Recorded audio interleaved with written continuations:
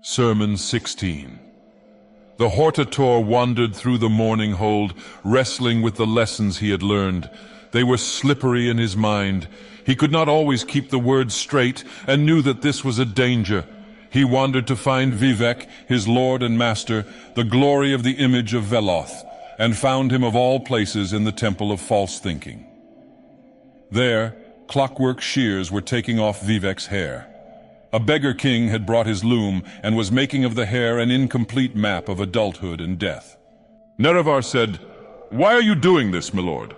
Vivec said, "To make room for the fire." And the Hortator could see that Vivec was out of sorts, though not because of the impending new power to come. The golden warrior poet had been exercising his waterface as well, learned from the dreughs before he was born. Nerevar said, "Is this to keep you from the fire?"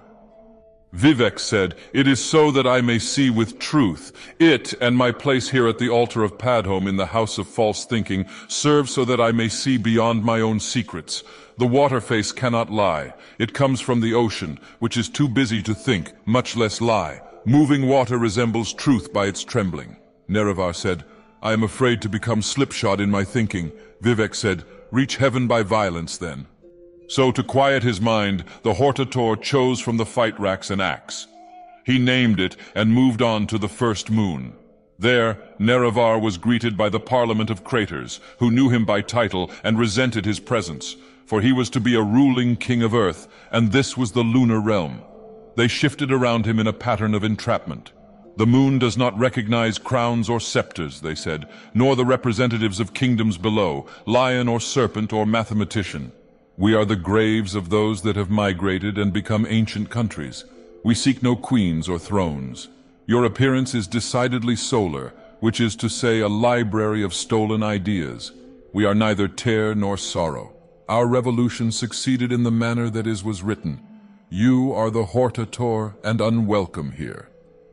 And so Nerevar carved at the grave ghosts until he was out of breath and their parliament could make no new laws. He said, "I am not of the slaves that perish." Of the members of parliament, only a few survived the Hortator's attack. A surviving Crater said, "Appropriation is nothing new. Everything happens of itself. This motif is by no means unassociated with hero myths. You have not acted with the creative impulse. You fall below the weight of destiny. We are graves but not coffins. Know the difference. You have only dug more and supplied no ghosts to reside within. Central to your claim is the predominance of frail events. To be judged by the earth is to sit on a throne of wonder. Why? Damage us more and you will find naught but the absence of our dead."